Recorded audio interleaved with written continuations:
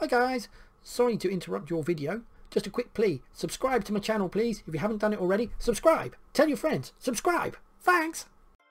Theory test again, this time on the topic of attitude. You got an attitude, son, you got something. You want a slap or something? Don't know where that came from. Right. Attitude, let's have a look here. What must you do when the amber light is flashing at a pelican crossing? Right. Go and have a look at my pedestrian crossings video. That's the answer to that one. So, amber light is flashing at a pelican crossing. You can stop.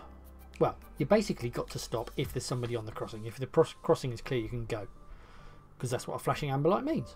So, stop and wait for green light. No. Stop and wait for the red light. No. Give way to pedestrians waiting to cross. Give way to pedestrians already on the crossing. So, if there's anybody on the crossing, you have to give way to them. That one, give way to pedestrians waiting to cross.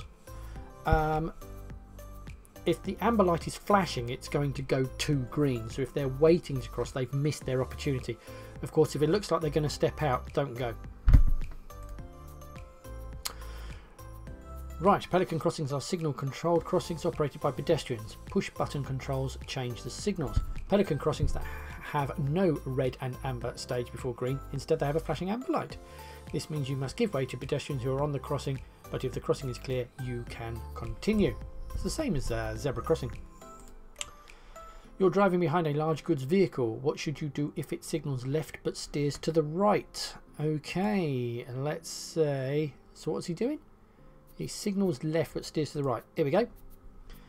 So, oh, let me, oh, hello. I've lost my mouse. That's rubbish, isn't it? Zoom in, people. Okay, here we go. So, he is going wide. Oh, God, rubbish. What is that about? You get the idea. He's going wide. Now, the reason they go wide is because they've got to get the back of their vehicle around the corner. Again, I've gone and recorded a video today about transport for London and cyclists and things like that.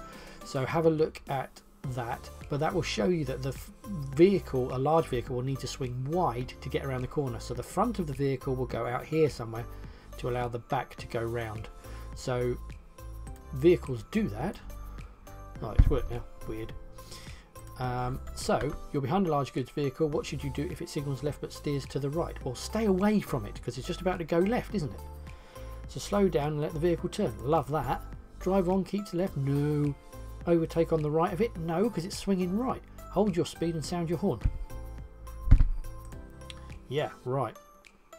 Large vehicles need extra space when turning. Simple, you've just seen that. You're driving in traffic at the speed limit for the road. What should you do if the driver behind is trying to overtake?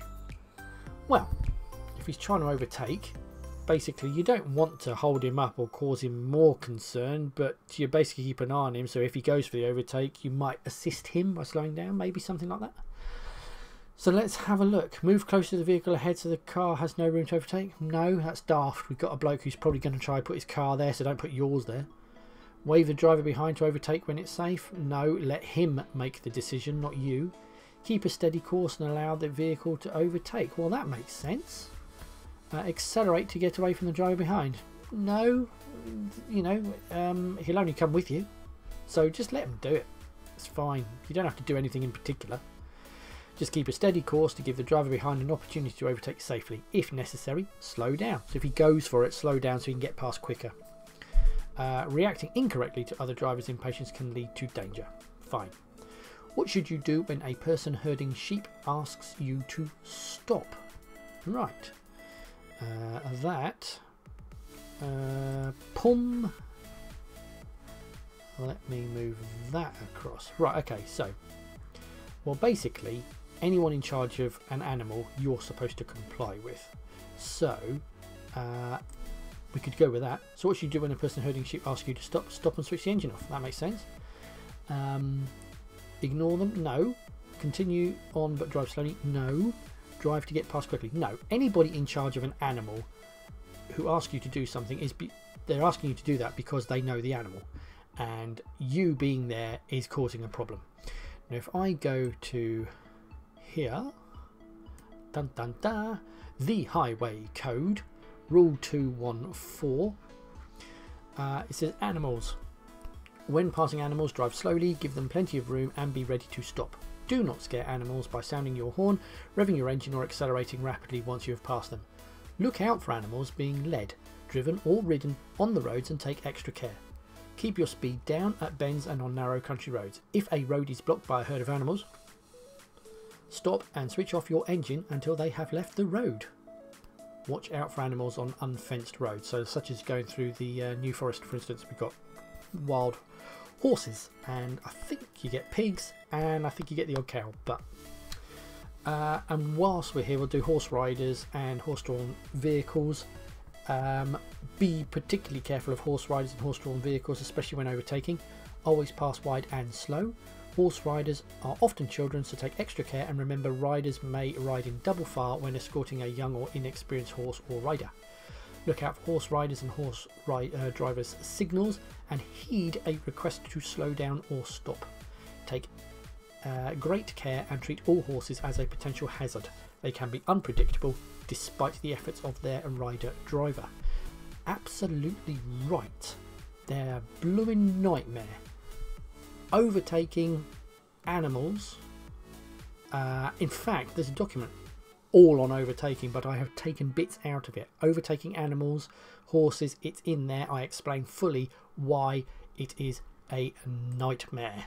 Alright, but anyway, if this bloke asks you to stop, you stop and switch the engine. Pow! What should you do when overtaking a horse and rider? Overtaking horses or animals, there's a video, done it, go and watch it. But basically, don't muck about with a horse, it could kill you. So sound your horn as a warning. No, don't want to startle it. Go past as quickly as possible. No, a horse can jump sideways at 55 miles an hour. Don't approach a horse at speed if it suddenly jumps in front of your car. Watch the video, it explains why a horse might jump in front of your car, because you are not the scary thing, you see, that's the problem. Flash your headlights as a warning. No, do not want to startle. Go past slowly and carefully. Yes. But watch the video. Alright, I could go into it in great detail, but there's a video about it, so I'll let it do it instead. Basically, wide and slow. Possibly better if you stop and let them go past you. But watch the video. You're approaching a red light at a puffin crossing. Pedestrians are on the crossing. When will the light change? Right, it's a puffin. Pedestrian user-friendly interface. It has an infrared sensor. Go and watch the video about pedestrian crossings, and it tells you that the crossing knows that there's a pedestrian on there, so it will wait for the pedestrian to leave before it changes the lights. So when will the red light change? When you start to edge forward? No. When the pedestrians have cleared the crossing? Yes, because it knows that they're there. When the pedestrians push the button on the far side of the crossing? No, you never do that, do you? When a driver from the opposite direction reaches crossing? No. It's the infrared sensor that is telling them. What style of driving causes increased risk to everyone? We've got considerate. No, of course not. If you're considerate, you're being very nice, aren't you? Defensive. Defensive driving means looking in advance and anticipating other people's actions and reacting to and changing the way you drive in anticipation of somebody else's actions. Therefore, you are unlikely to cause extra risk to someone because you're already anticipating it. Competitive. Yes. If you're racing, then you're going to kill people. Responsible. Well, no, obviously that doesn't increase the risk. So we're going to go with competitive. Why should you never wave people at a pedestrian crossing? Read the pedestrian crossings or watch the video. But another vehicle may be coming.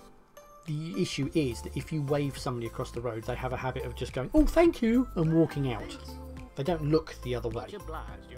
So we do not want to invite somebody out into a road knowing that they could well not bother to check. Right? So another vehicle may be coming. They won't have looked. They may not be looking. Well, that is true. It is safe for you to carry on. No, they may not be ready to cross. No, not one of these two. So, why should you never wave people across a pedestrian crossing? Well, that's sort of implying that they may not be going. Another vehicle may be coming. I'm going to go with that. That's the danger, isn't it? They may not be looking in what direction. It's a bit woolly. So I'm thinking another vehicle may be coming. Yes. If people are waiting to use a pedestrian crossing, slow down and be prepared to stop. Don't wave them across the road because another driver may not have seen them, may not have seen your signal, and may not be able to stop safely. So, there's the danger from the other car as well as these people.